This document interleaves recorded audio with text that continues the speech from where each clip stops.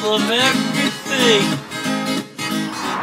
Hi, I'm Colin The Head and welcome to Colin The Head's World of Everything, episode 3. Today, we've come to Humber Bridge, here in Humberside. And we're going to see what Humber Bridge is all about. I'm Colin The Head, this is Colin The Head's World of Everything.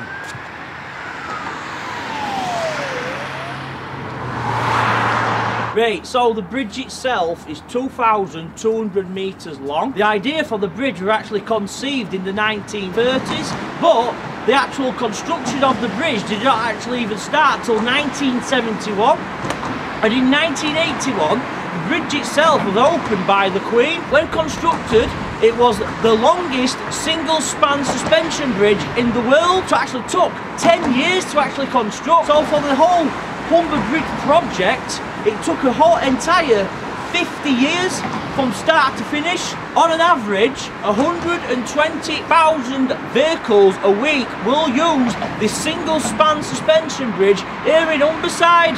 We just stood at the foot of the bridge. This is where the Humber Bridge starts. This is where the physical single-span suspension bridge starts that crosses the River Humber. And this is the mounting point behind me. You can look behind me. This is solid steel suspension bridge, and it's mounted behind me to this mounting point. Obviously, that mounting point is connected to the actual counterbalance weights behind me. These counterbalance weights and this mounting point and this solid steel behind me here is actually supporting the Humber Bridge. It's actually supporting the carriageway. And if you look behind me, we just walk over here. Solid steel tube is actually connected to these mounting points, and it's solid. I can just swing on it like that and it just won't move. And these are actually supporting the actual bridge itself. So this is the start of the Humber Bridge, and that configuration is mirrored all the way across the bridge. Obviously it goes up to the first tower behind me, and these metal rods, steel rods should I say, are supporting the actual carriageway, and it's all suspended. It's all suspended. We're going to have a walk over it now and see what else Humber Bridge got to offer us.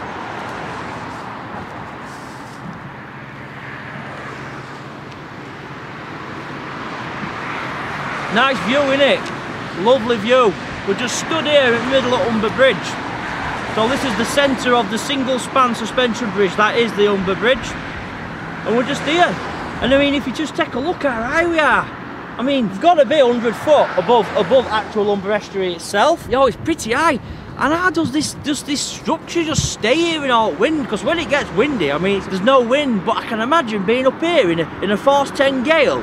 I mean, and all this metal, concrete, road, it just stays here suspended by these two massive solid steel ropes, if we want to call them. The actual whole bridge totally relies on them two solid steel ropes. Well, they're not even ropes, it's solid steel. And obviously you can see these guide ropes that come down that support the actual carriageway. That's the only thing that actually keeps this bridge intact, is the simple fact that its weight, obviously the weight of the carriageway is pulling against the high intensity cables above my head. And obviously all the weight's being transferred into that tower behind me and then down to ground. So the whole structure is suspended. It's a single span suspension bridge, and we're stood in the middle of it here at Humberside. Humber Bridge's got a lot to offer. It's not just a bridge. It's a tourist attraction. You can walk across it for absolutely nothing. It hasn't cost us a thing to walk across this bridge. It's also got a visitors centre, a large car park, and if you've never visited the Humber Bridge before, it's worth a day out. It is actually a day out for the tourist. It's not just a road bridge. There's a lot more to Humber Bridge than what you actually think. Before this bridge were actually constructed, for the residents of Hull to cross the actual Humber, they had two options. They either went down the M62, down M18 and back up M180, or there were actually a ferry, an actual car ferry before the actual construction at bridge, and the only way to actually get across the actual River Humber at this point was to use the car ferry. So before they actually built the Humber Bridge, if you wanted to go from Hull to Scunthorpe, you had to use car ferry. So building this bridge was a vital thing, it was a vital artery across Humber estuary. Well, I'm just stood here on Humber Bridge and I see some of my fans down there. I'm just going to give them a shout. Hello! Hello, I'm Colin The Head from Colin The Head World of Everything! I'm waving at you! I'm Colin The Head, hello mate! Colin The Head fan, it's absolutely awesome! So we've just stood here at North Side at North Tower and we just looked back over the bridge and can actually see the actual shape of carriageway, how it actually arches over the actual Humber estuary. And in the distance there you can see the South Tower, and obviously you see the suspension bridge, but look how it just like leaps over Humber estuary. The actual Humber Bridge itself leaps over Humber estuary. But just here, this is North Tower on Humber Bridge. This is North Tower, so this tower here is like keeping our Humber Bridge up, obviously. And you can see it's a very high tower. Something else we found here is that we found this plaque on North Tower. No, this triangular plaque, and it actually says the Civic Trust Award 1982. Now the bridge itself was opened in 1981, so a year after the bridge actually opening, the Humber Bridge got the Civic Trust Award. And there's a plaque on North Tower at Humber Bridge, actually commemorating the actual award that was given to this colossal structure that exists here in Humberside that crosses the River Humber estuary. Found this actually, we just found this, and obviously it's got wheels on it. Looks like something out of a theme park or something, but it's not. What it is, it's a gantry, and it's actually a maintenance gantry. So obviously the underneath at bridge needs maintenance. All bridges need maintenance, and obviously something as big as Humber Bridge will need a lot of maintenance. So this here inside of me, this cage, is a maintenance gantry, and obviously it's got wheels, so this will move all the way along under the carriage at bridge. If you look, our wheels are actually mounted to the side of the bridge, so all that will move. So obviously people will be underneath doing maintenance work, and this is how they maintain the Humber Bridge with the use of these maintenance gantries. And obviously they move backwards and forwards, and it'll be mirrored and do on the other side of the bridge as well, and it'll be solely for maintenance purposes. So that's how they maintain the Humber Bridge underneath of the carriageway with the use of these gantries. So behind me, as you know, the Humber Bridge is a toll bridge. You've got to pay a toll to go over Humber Bridge. Now behind me here, if you see this like affair, these are the toll booths. Now if you're coming onto the bridge from the south side, right, you'll find that there's no toll booth and there's nowhere to park. So you just railroaded onto Humber Bridge. You haven't got a choice. You're on this dual carriageway that's going over Humber Bridge, right?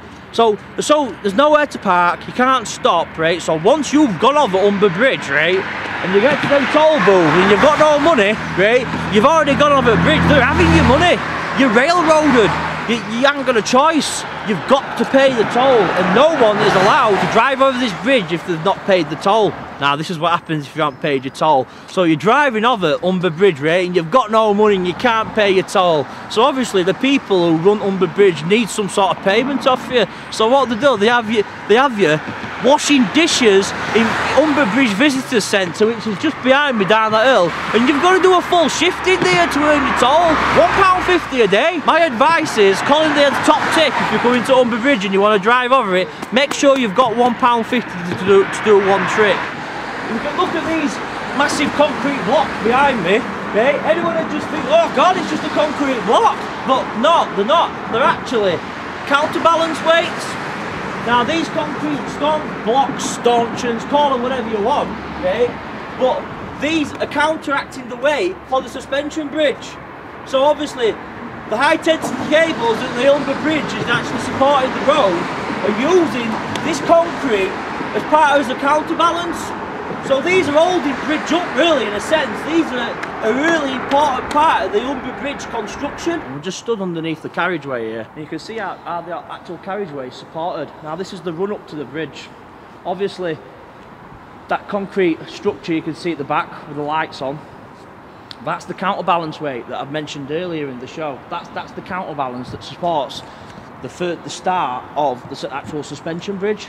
Now this is just the run up to the suspension bridge, and obviously you can see these concrete stanchions that are supporting the actual carriageway, and there's 3 in total.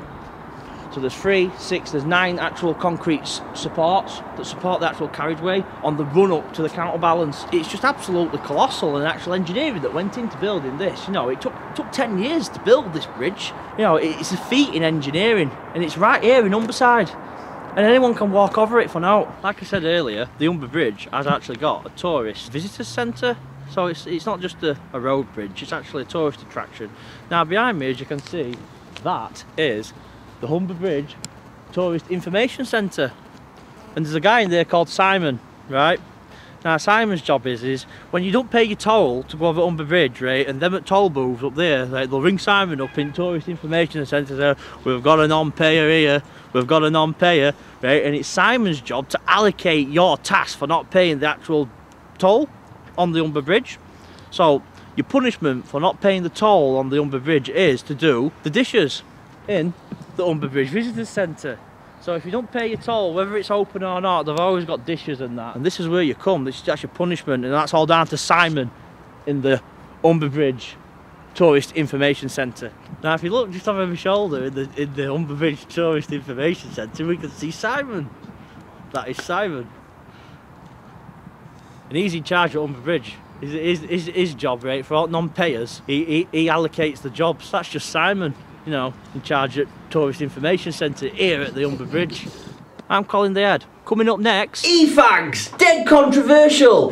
Colin The Head, world of everything! Excuse me, Colin. Oh yeah? Can you put that cig out, please? This is a public building. Oh yeah, 2 minutes. Let me just find somewhere to put it.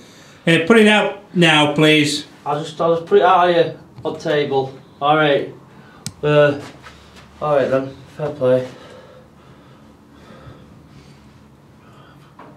Excuse me, Colin. I've just said you're not allowed to smoke in public. It's an E-Fag! I'm not causing any harm. Look, I'm just on my E-Fag. E-Fags! Dead controversial! Are they bad for your health? These little E-Fags are really popular. You know, they are an alternative to smoking, or, as the actual manufacturers claim, a stop smoking aid.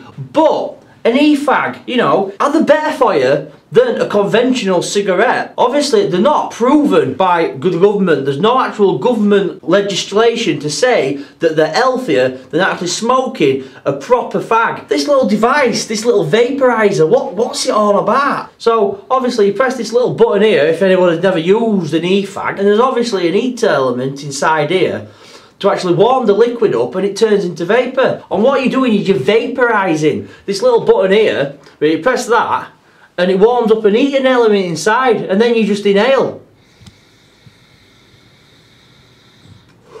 Like that. There's a lot of controversy surrounding these E-Fags. You know, what are you actually inhaling? The manufacturers are actually saying that it's safer than smoking, but is it? So if you don't smoke and you choose to smoke an E-Fag, you're more likely to develop an addiction to nicotine through using an E-Fag, because the actual dosage on an E-Fag is actually higher than a conventional cigarette. You're more likely just to have it in your pocket because you can smoke them anywhere. You can't smoke just anywhere in a public place. If you're in a public place, you can't have a cigarette, but you can have an E-Fag. So obviously if you've got a nicotine addiction, you can satisfy that nicotine addiction anywhere you want. The statistics say if you choose to smoke an E-Fag with nicotine in it, you are more likely to develop a nicotine addiction through an E-Fag. Through smoking an E-Fag, is it a stop smoking aid, or are you just feeding the actual nicotine addiction which you actually have as a smoker? You're smoking cigarettes, obviously you light a cigarette. There's combustion, there's actually combustion there, you are physically lighting a cigarette. Now, these work a little bit different because there is no combustion actually involved, i.e. putting a light to it, putting a flame to it. What it does, the heating element vaporizes the actual liquid, so you're turning the liquid into steam, basically, and you're actually inhaling it. Now, I think these devices are a little bit late. Can you remember the smoking ban that were fetched in pubs and clubs in 2007, July 2007? These were not a popular choice back then. If these had been available at the time, right, back in 2007, I do believe there would not have been as many pubs shut through the smoking ban, because the smoking ban back in 2007 shut a vast amount of pubs, clubs and businesses in the UK due to the fact that people couldn't have a pint and just have a cig. You know what I mean? A pint and a cig go together. Coming up next in the show, we visited the medieval chapel here in Wakefield. Colin The Head, world of everything. We're here in Wakefield, West Yorkshire, England. Now, we're outside the A638 and it's a main artery into Wakefield. It's a main A road that goes into Wakefield. Now, we're at a place that's known as Chantry Bridge and it's on the River Calder. This is the River Calder behind me, and obviously this is Chantry Bridge here. You can see all cars going over the Chantry Bridge, and obviously it's a main artery, so when you're coming into Wakefield, obviously that's the new bridge and this is the old bridge. Now, we're not bothered about new bridge, right? We're more bothered about this old bridge over here, and if you'll notice, there's a medieval chapel in the middle of it, and that chapel there behind me, it's a grade 1 listed building, so it's a medieval chapel here in Wakefield. Now, there's not many chapels like it in UK because it's in the middle of the bridge, in river. You know what I mean? It's just like, whoa, you know what I mean? Where else do you actually see a working, functional chapel in the middle of a bridge? Now, there used to be 4 of these chapels. Every road that went out of Wakefield, right, there'd be one of these chapels. But this is the only one that actually exists to this day. There is actually 4 other places in the UK where you will find chantry chapels like this one, and they are Bradford-upon-Avon, Rotherham, St Ives and Cambridge. You just drive into Wakefield and you just think, oh, look at that chapel there in the middle of the road, you know, in the middle of the bridge, and it's just there. So what we're going to do now on Colin The Head's World of Everything, we're going to have a look at the Chantry Chapel here at Chantry Bridge in Wakefield.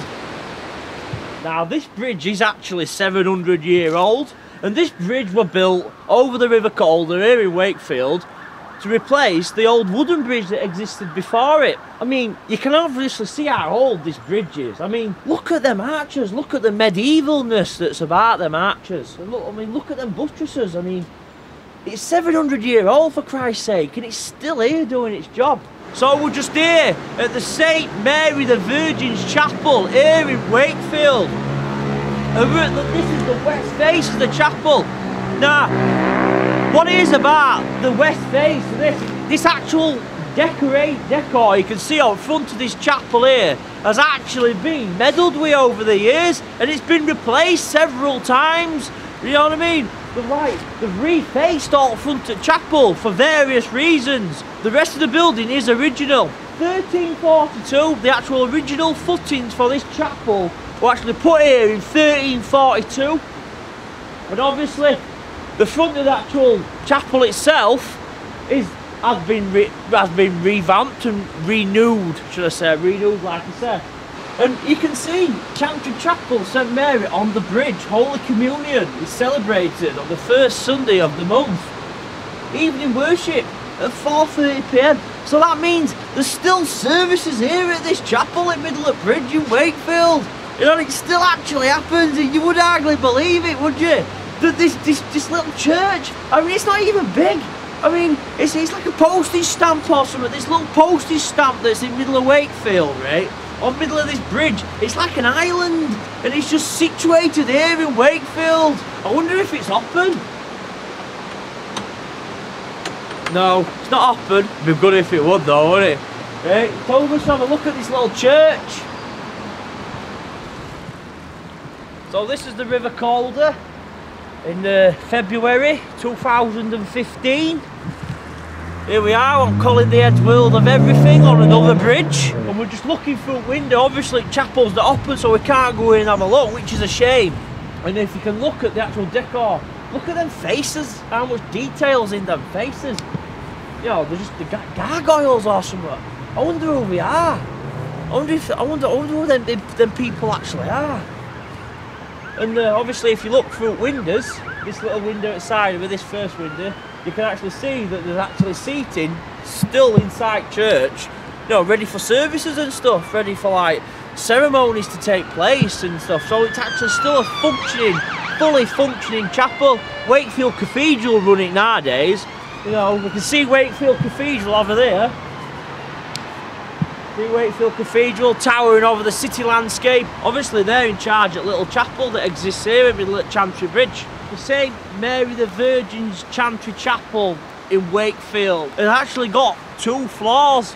It's not just a church on top. First floor, obviously, church and that, you know, altar and all that goes with a normal run-up-mill church. It's actually got a crypt underneath, and you can actually see behind me. If you look behind me, you can see Chantry Bridge there with its medieval arches, a river Calder thundering underneath it, right? But there's actually a crypt underneath the actual chapel itself. Another thing I'm going to throw into this point is look how clean and how healthy River Calder looks today.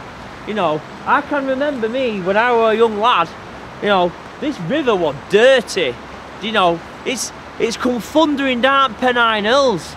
It's gone through Halifax, it's gone through Brighouse, textile places, and obviously all waste got chucked in river. And they just didn't care, they just used to chuck all waste in river. So by the time the River Calder arrived in Wakefield, you know, it used to be a really dirty river. And look at it today, the river is actually recovering fine. I mean, look at them ducks just swimming about on top of water. You know, the river's good, the river's healthy. I'm amazed by it, you know, I'm quite amazed. And the reason why it's so special, the reason why we've come to this particular one, we could have gone to any other 4 that exist in country, but the one in Wakefield is the oldest of its kind in England. And it's also a Grade 1 listed building. It's the first Grade 1 listed building we featured in Colin The Head's World of Everything. Coming up next, traffic lights. They're the governors of the road. Colin The Head's World of Everything. They're an important safety feature, and we just drive past them every day. These traffic lights behind me are doing an important feature. The first traffic light was invented in 1868, and they were actually installed in London outside Houses of Parliament, and there were gas traffic lights. And how they used to work these gas traffic lights is a police officer used to sit in middle. They were a gas powered light. What they used to do is they used to change filament. So obviously if he wanted it to be green, he'd have a green lens, and he'd put green lens in front of like lantern. So this copper used to just sit outside Houses of Parliament in 1868 and change these filaments on these here traffic lights. This bridge behind me, that's River Went behind me, that's a little bridge, and it's a single track road. Obviously you can see these boring traffic lights behind me, right, but if it weren't for these traffic lights, right, there'd be some serious accidents. All these traffic lights are doing an important job. Right, Guthrie's there. It is it. Right, Guthrie from work, right, is in his focus, and he's just gonna go through Doggle Wall. There he goes, here goes Guffers. Guffers has been Colin The Head and World of Everything. You might notice in road, right, when you come to like a set of traffic lights, they're not just timed, you know. People just think they're on a timer. So them lights are gonna stay red for a certain amount of time. No, you're wrong. So for people that don't know, them squares that you see on road into tarmac near a set of traffic lights are actual pressure sensors. You can see this square in middle of road, right? This is the pressure sensor. So when a car's on this sensor here, right, it activates the traffic lights. Obviously, I'm not fat enough to set it off. You know, it just won't go off. But obviously, if a car rolls onto this square, right, it will activate the traffic lights. Best get out of the road quick before I get run over. Okay, this is Colin The Head's World of Everything, episode 3. I'm Colin The Head. Thank you for watching. I hope to see you in the next episode of Colin The Head's World of Everything, which will be coming soon, I do assure you. Bye! Colin The Head's World of Everything.